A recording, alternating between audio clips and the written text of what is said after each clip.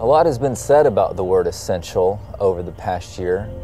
Many people were surprised to learn that they are, in fact, an essential worker, while others who fell into the non-essential category felt dismissed. It is not wrong to say that in the modern American value system, what you do is who you are.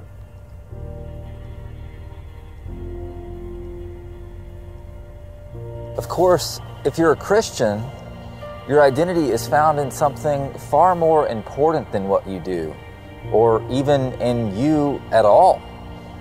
For the Christian, their identity is found in Christ, and more specifically, in the body of Christ. What happens when the church is not essential? Is that even possible?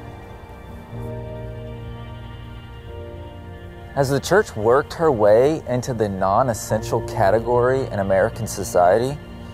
It appears as though that is the case for a vast number of people in our country. But does the public get a say in whether or not the church is or is not essential? In a way, yes.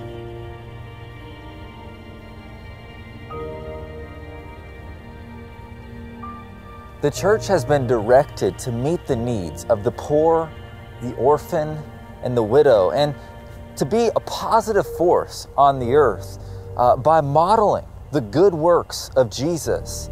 And those are social works that anyone would agree are essential. But the bigger question is the church essential to God?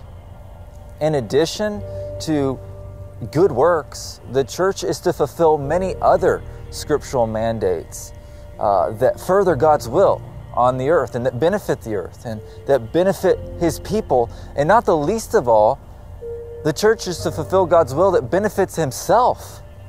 But has the church fallen short of these essential functions?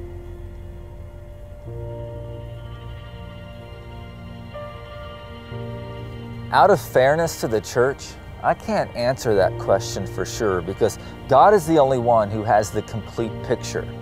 The last thing that I want to be is accused of being a bully to the bride of Christ. But I will say this. I believe that it's time for a firm but loving course correction within the church.